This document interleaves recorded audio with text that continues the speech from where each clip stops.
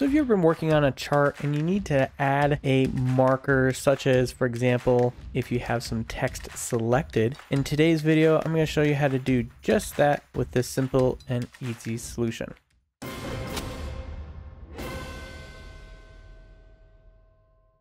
So let's jump right in with our data here. So what we need to do is on the data point we want to add, we need to add another column that we're going to use for the actual display. And we need to tie it to our value here. And so we can maybe just make a distinction here, rain and rain.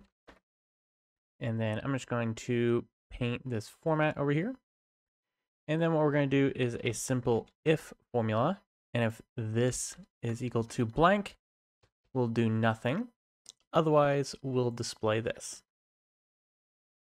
And now if I just drag this down, you can see where we have the rain that shows up there. Now we can edit our chart. So I'm going to double click on this. And then we need to add this column D to our data range. So I'm going to go ahead and do that. And then I'm going to add it as a series. Now this is not what we want here. We don't want it as another column. So we need to go back up and change this to a mixed or combo chart. And you can see now it's beginning to look like what we need. So first of all, let me address one thing we can do here as well. So right now this is going to show up right on the end of each of those bars. If you want to give it a little bit of space, if you want to go above, what we can do here is times something like 1.1, which is going to add 10%. I'll go ahead and drag this down, and you can see now it's floating over that.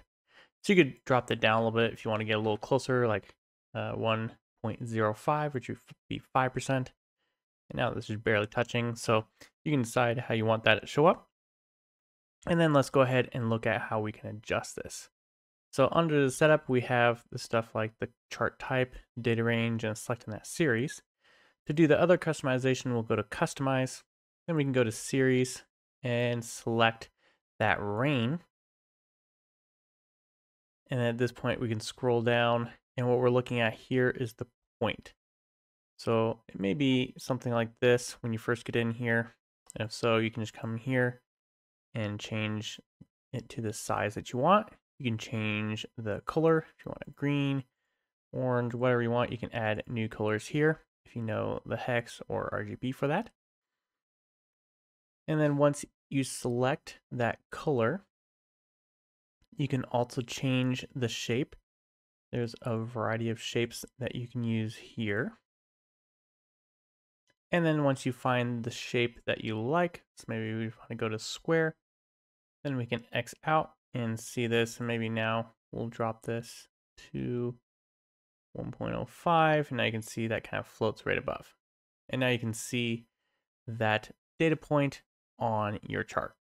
So that is it for this video. Make sure to like and subscribe if this video is helpful for you, and check out the other videos on our channel for more tutorials on both Google Sheets and AppScript. As always, have a great day.